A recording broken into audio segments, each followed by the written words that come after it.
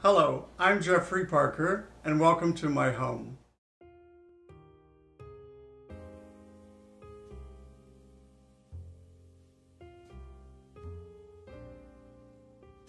Today I'd like to take the opportunity to share with you some of the artwork I have collected over the years. My collection has principally been of emerging artists, 20th century and now 21st century artists, living artists, from New York City and the Hamptons, with a few exceptions. For me, artwork is a very important and integral part of our environment. It serves to remind us of the society we're living in, of the times we're living in, and can be a reflection of our personal thoughts and taste. For me, art is an essential part of what we do. It's an essential part of society. It is not only a witness, but it serves to move culture forward. For me, there isn't good or bad art. More so than anything, the most important thing a piece of artwork can do is move you emotionally. If it doesn't, it isn't good for you. The artwork that I have collected tends to be abstract expressionism, neo-expressionism, and some contemporary sculpture. It's a great deal of fun collecting art. It's a very personal, integrated thing, and as you build your collection, the pieces become like family to you, and they become part of who you are in your life and your home. Today I would like to share a few of the pieces, and I'll talk to you about the artist and the works as we see them. This particular painting is one of many favorites of mine, painted by the artist Francine Tint. Francine Tint is an abstract expressionist painter, a bit of a contemporary of Helen Frankenthaler, and I love the motion and expressiveness in this piece of art. This painting I actually purchased specifically when this library was redone, and it was coordinated with the space, if you will. In interior design, I don't think that's always necessary, and we've heard many times art does not have to match a room.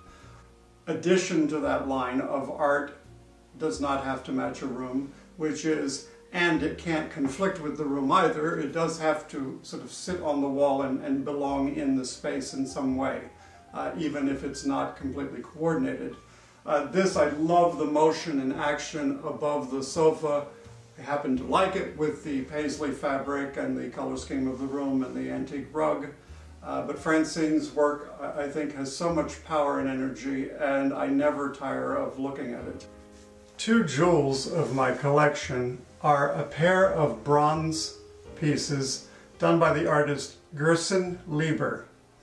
Gerson Lieber, you may know, was the husband of Judith Lieber, who became incredibly famous for her Judith Lieber handbags. Gerson's paintings and sculptures are in the Metropolitan Museum, the Brooklyn Museum, part of the Corcoran Gallery collection. Gerson was a teacher at the Corcoran Gallery for many years in Washington, D.C. He principally was a painter, but did some sculptures. This was a period that he did these miniatures in bronze. This piece is called On the Telephone, which I adore the expression of this face, kind of Picasso or Braque-esque. The guy is on the telephone quite intently having a conversation, which we can only imagine what it might be like. The companion piece that I have is called On the Sofa, which is someone with a very cubist cross leg, very comfortably settled into the corner of the arm of a sofa, either watching television or contemplating life or something. I love this pair and the whimsy that they have and the whimsy of their expression, and again, in the Cubist tradition. This piece is by artist Patton Miller. It was painted in 2004. Patton is a fascinating artist that lives in Southampton, New York, and paints in the original Fairfield Porter studio in Southampton, and is now one of the most well-regarded and highly collected artists between the East End of New York and New York City. This is called Young Monk. You see the child and it's a collage with newspaper and wild animals and perhaps a father figure in a chair. You never grow tired of seeing all of the small elements in this, and it draws you very much into the picture. This painting I had originally purchased for my East Hampton entrance hall, and once I had acquired a different house, the perfect home became over the living room sofa. This piece is by artist Hunt Slunham. Hunt is a New York City painter whom I've had the privilege of knowing personally since 1990. This painting is Rudolph Valentino, painted in 1994 from a blue series of paintings. I love the movement and expressive quality of this particular work, and it's a bit atypical for Hunt's work, who principally is known for painting birds and more recently rabbits in a very neo-expressive way. I hope that you've enjoyed this mini tour of some of the artwork in my personal collection.